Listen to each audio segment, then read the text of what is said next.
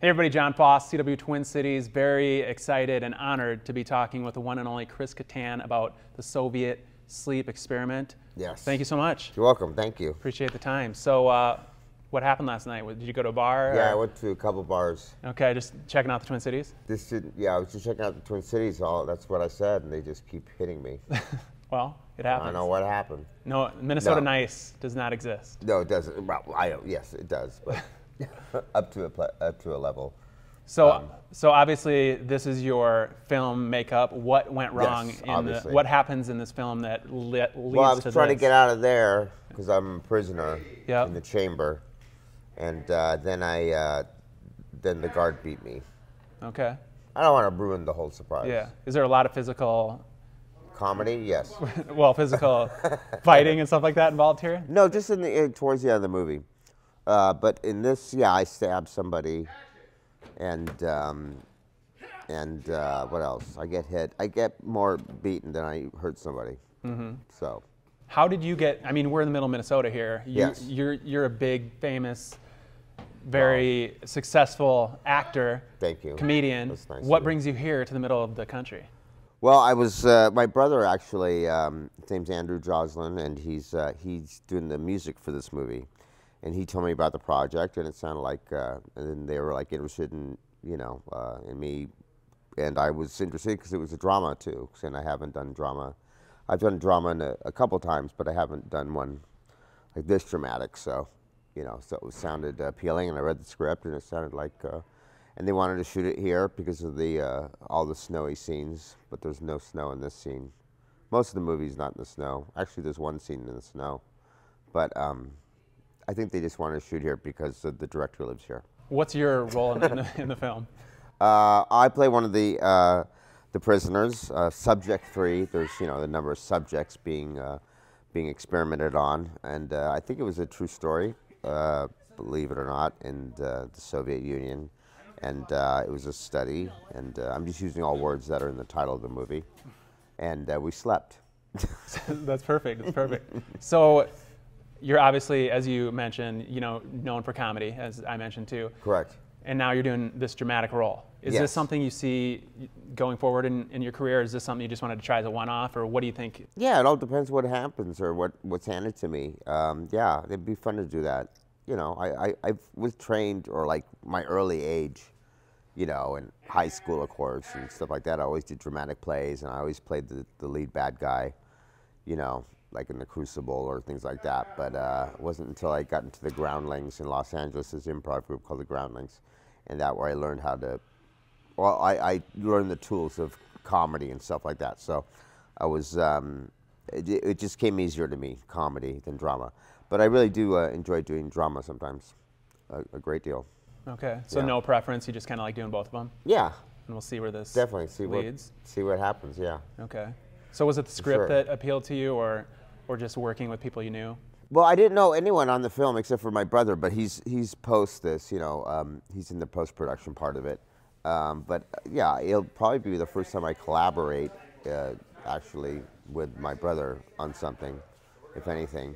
But everyone else is new to me here on the show. We've been having actually the movie, but we've been having a lot of fun actually, even though it's very dramatic.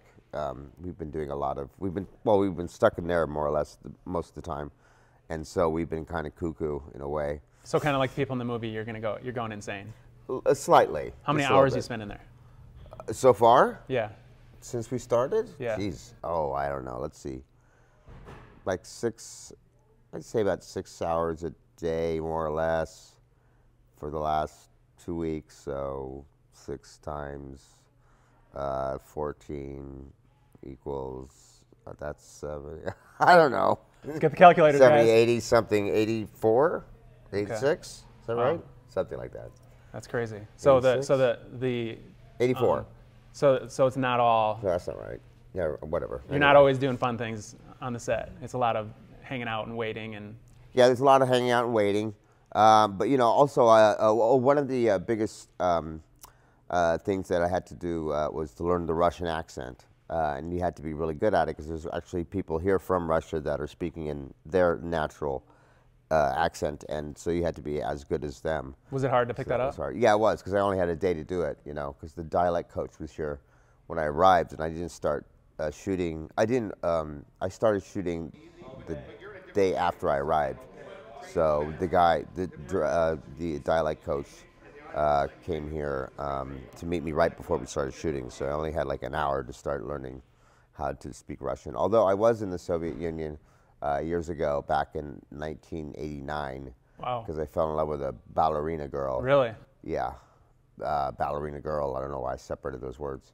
What was your ballerina? What was your experience there? It was a little depressing because it was before, it was still like the statues were still up, and Lenin, it was Leningrad. It wasn't St. Petersburg, so it was still communist, and it was kind of depressing. The supermarkets had there's like a dead fish on the ground and like some lettuce. It was really rather, it was pretty depressing.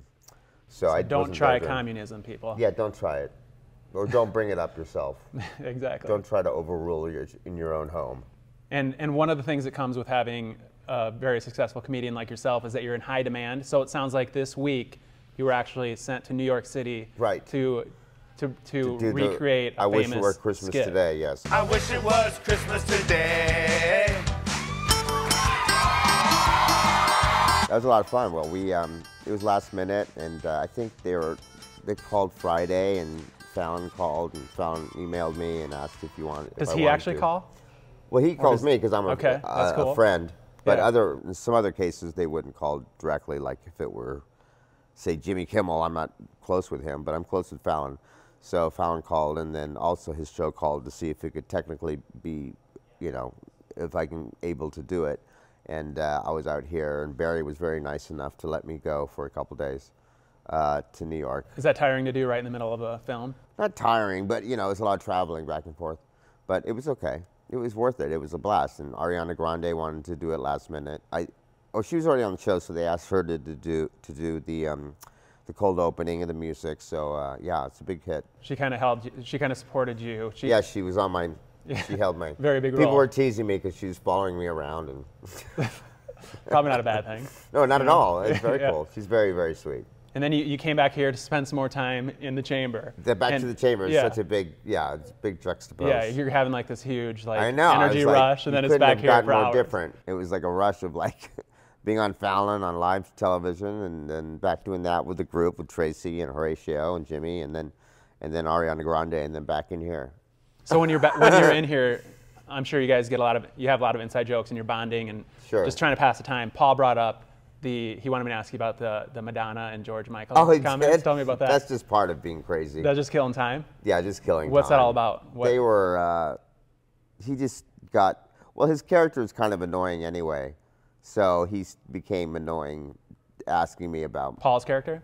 Yeah, he was just talking about being, just that he was bringing up Madonna. We're making fun of the photographer here on the set because he used to be a Deadhead follower of Grateful Dead, except he followed them after the lead singer died, which is very strange.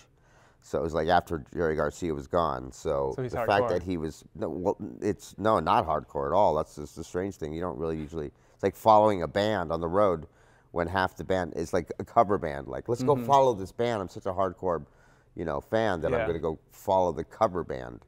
So we're making fun of that. And somehow I got into Madonna and George Michael, and that it was really silly. It was something to pass the time away because you're sitting in there for different shots that come up and stuff. Mm-hmm. So speaking it's of too inside to let you know how hilarious it is. Yeah. It was silly. We're just joking around. But what was funny was that the photographer here, he's following the Grateful Dead when the lead singer doesn't exist anymore. It's just a funny sign, So to follow the cover band of the Beatles would be interesting. Mm-hmm. All right. So speaking of SNL, yes, it's something that is such a big, amazing thing for somebody to be a part of that it's with you the rest of your life. Right. And like we said, you just went back and recreated a skit. Sure. What was that experience like? And when one thing I thought would always think that would be tough is is when you're part of it, knowing when to leave. Because number one, you don't want to stay too long, but number two, it's like you have the best job ever, and you have no guarantees of what's going to happen afterwards. Sure. So tell us about the experience of being a cast member on Saturday Night Live. Oh yeah. Well, I chose to go because it was 8 years already. And I thought that was a good enough time. Did you feel like you didn't want to do it anymore? Or did you feel like I need to go, or else people are going to be like, hey, what's up with you not leaving? Like, I don't know if they would. Well, it's different now. That was a day when it was like you should move on, but now people stay on for like 15, 16 years. You know, like Keenan does, and you know, or Daryl did for a long time. Is it scary leaving?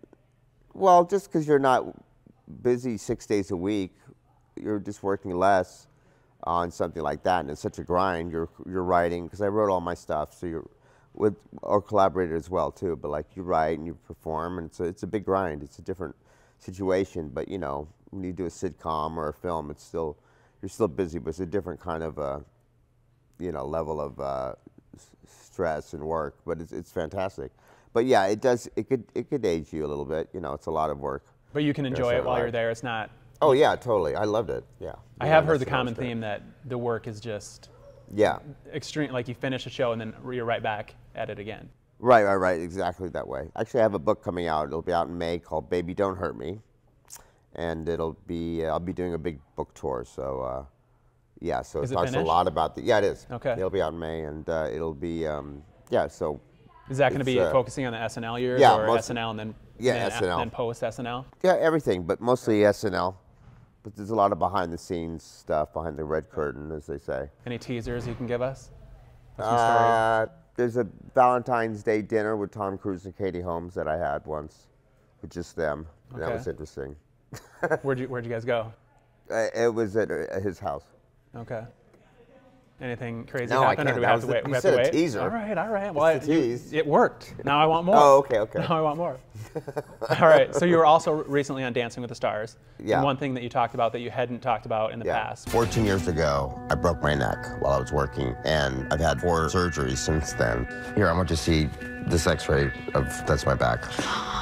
Oh my gosh. It's really sad when somebody says, I miss the old Chris. That sucks. We don't need to talk about that. You don't want to talk about that? Book. Well, no, bring it up. We don't have to. It'll be in the book. Okay. Yeah. I have to save stuff for the book, so. Okay. I guess my only question about that, and definitely don't have to answer it if you don't want to, is going through those surgeries, and now you're healthy again. Yeah. But one of the big things with your comedy in the past is a lot of physical comedy. Sure. Can you still do that kind of stuff, or are you shifting your direction? Now I can, but you know, there was a lot of absent time, you know, that I wasn't able to perform to that degree, and I still can't do some certain things, but more or less I could do everything that I wanted to do, you know.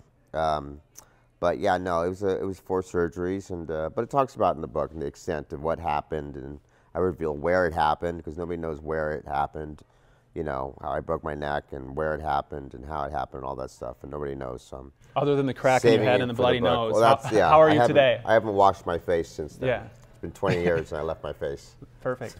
15 years rather. How are you today?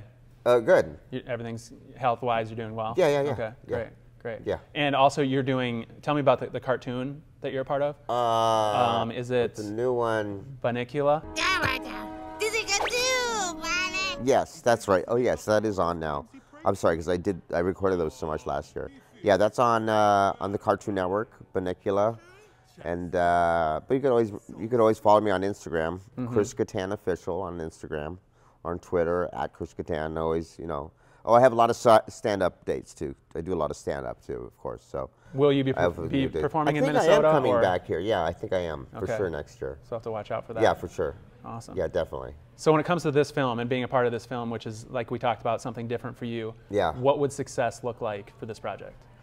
I don't know. It depends on the distribution of this film. I don't know. I heard the last film that Barry did was really turned out well. It was really good, actually. Your company is floundering, and you are certainly in no position to salvage it. I think Lionsgate picked it up, so it didn't even have to go through a festival or anything like that. So I think at the worst, it would go through a festival or something. But you know, it's a great vibe about it. It's very, you know, hardcore. It's not like a silly movie, and it's a dramatic film with a lot of heart and a lot of you know, he's very passionate. Barry's very passionate, and all the actors are so good. You know, you know, it was surprising. I didn't think they would. I knew they'd be good, but I didn't think they'd be. You know, you just never know. And it was refreshing to see how professional everybody is on this shoot. When you're on a set here in Minnesota, does it feel different than LA or New York City, or when you get here, is it the same thing?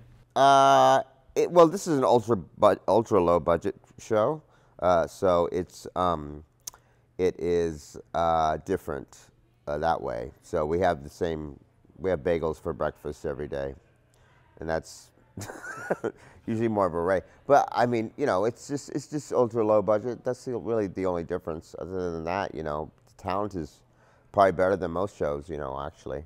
What has your experience been in Minnesota so far? Cracker Barrel. That's a lot of fun. That's the hangout, man. Yeah, that's the hangout right here. I love how they make you wait in the lobby, so you might want to buy some. Oh yeah, the beat up plush little toys Christmas or something. tree or something. Yeah, for sure. You haven't. It sounds like you haven't had a lot of time to kind of experience the Twin Cities much. No, nothing really. Okay. No. Okay. Long hours, but it's all worth it. Yeah, I'm really excited to see how this comes out, and I'm sure it'll be great. One thing I talked to the other actors about is like if there's somebody that is where you were when you started your career, and they have a passion for what you're doing. Yeah. What would you give them as far as advice to get to where you are today? Oh, believe in yourself, because no one's going to believe in you as much as you will yourself. So make sure that's the strongest thing, and that you're at peace with yourself, and that you pursue all your dreams, you know, and believe in yourself. You just got to believe in yourself. All right. Yeah. Sounds great. And you mentioned this before, but where can we find out more about you? Oh, Chris Kattan Official on Instagram, or Twitter's at Chris Kattan, and I always update stuff every day. There's new pictures of Ariana and I on the internet now, so that's very exciting. And your book, which is completed, it looks like it's already ready for pre-sale. Is that right? Yeah. Okay. Yes. Great.